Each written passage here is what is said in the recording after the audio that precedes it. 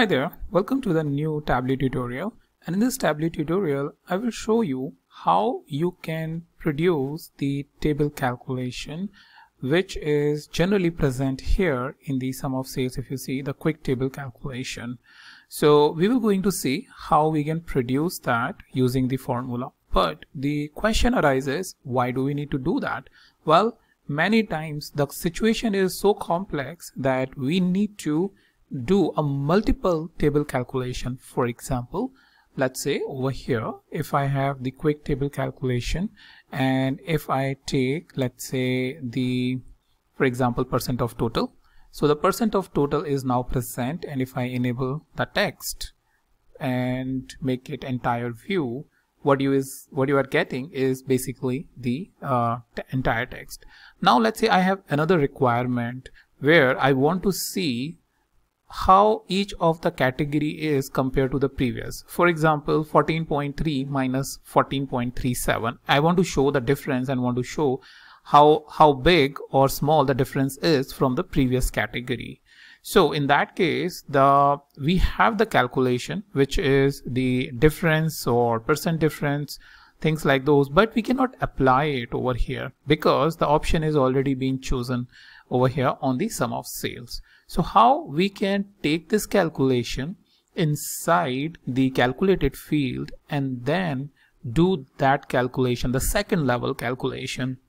So two options that we have. So one is if I just double click over here, you will see that I have the calculation which is going on behind the percent of total, which is sum of sales, this one, and then divided by total sum of sales. So total is basically taking the total of all the categories or all the subcategories which is present here and dividing it into dividing into the individual sales. So that's one way of doing it. Let me show you another way of doing it using the level of detail. So what I'm doing is creating a calculated field, and let's call it subproduct category or subprod category sales percentage. Here I'm using the level of detail, so I'm opening the bracket and I'm using the fixed at subcategory level. I want sum of sales, right? And then divided by sum of sales. Okay, so this is the calculation that we have created.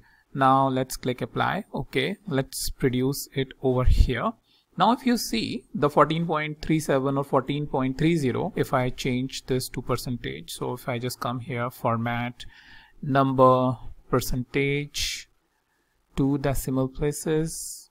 All right, if I go over here, show the mark, yeah, this is enabled, and let me just check quickly. Oh, okay, so I was in pane access, but I need to be in pane and default, and I'll just change it to the percentage. Now this is changed to the percentage.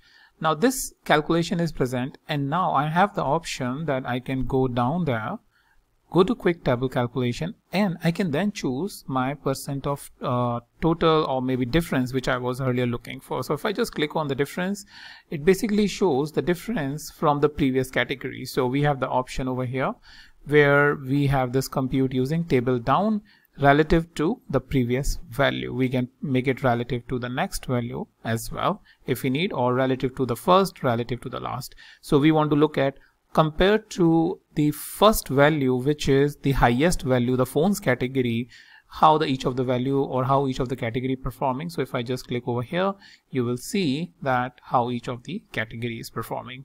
So as you can see, this is one of the scenario, but scenario can be more and more complex where you need more calculations like this. So let me know in the comments where you have encountered some scenarios or similar scenarios where you have to take the calculated field, the table calculation within the calculated field and apply it. I think it will be very helpful learning from your experience as well.